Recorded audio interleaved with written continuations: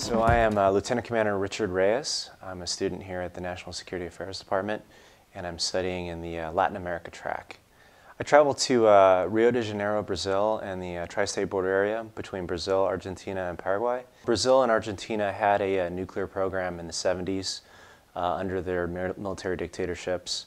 And as these two countries transitioned into democratic regimes, they sought to establish regional cooperation to kind of diffuse the situation that was happening. And the Carter administration had a lot to do with how these things developed. ABAC, which is an institution, a binational institution created by Brazil and Argentina. And basically what it does is they monitor each other's nuclear programs. So on the civilian side, this has been of great benefit because Brazil allows Argentine inspectors to come in and look at their programs, and Argentinians likewise allow Brazilians to come in. So it has fostered a good relationship, and it is a good example of regional cooperation that has worked. During my travels down there, I was able to interview Mr. Antonio Oliveira, who is the Secretary General of ABAC, and we discussed this question, how are the two countries controlling their radioactive materials? And I got a really good sense that they are, for the most part, well regulated on the civilian side.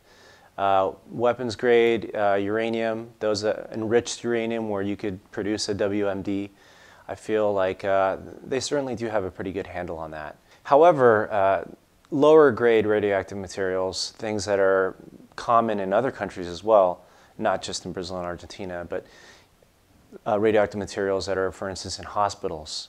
Those are relatively untracked.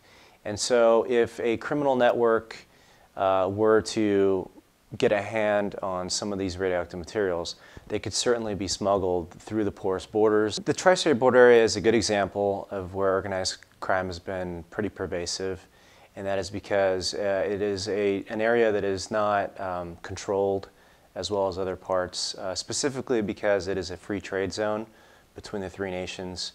And so organized crime has been able to set up shops and businesses in there. Greater emphasis needs to be placed on regional cooperation. There's Interpol, there's the International Police. The Asian countries have Asian Pol.